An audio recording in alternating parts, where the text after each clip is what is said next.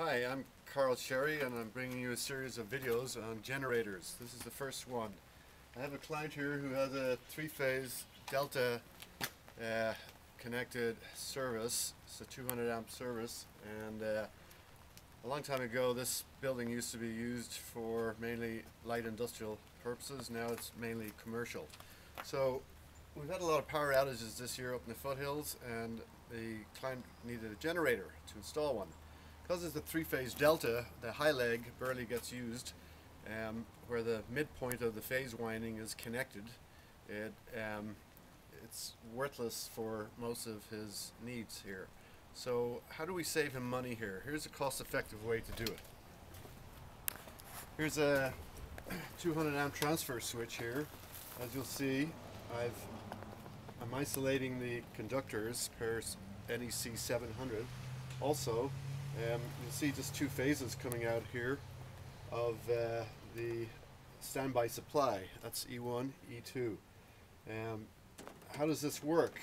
We've installed a single phase generator to save significant amount of money for our client so that he can utilize a 20 kilowatt generator and not have to use 5-6 gallons an hour of propane.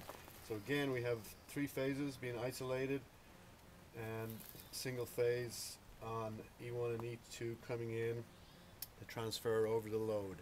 So since 99% of his communications and lighting is on the first phase and the second phase, then this is sufficient enough for this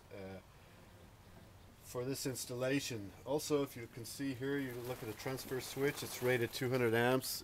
It's electrically operated and mechanically held.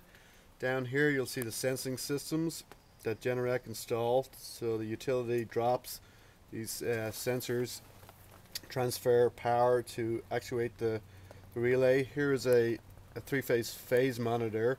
I believe they're made by Time Mark. And again, we have the voltage, the under voltage set at 80% and the nominal at 240. Again, this monitors the three phases, and the rest of this here we can go ahead, and video number 2 will go up and take a look at the 20 kilowatt generator. Thanks.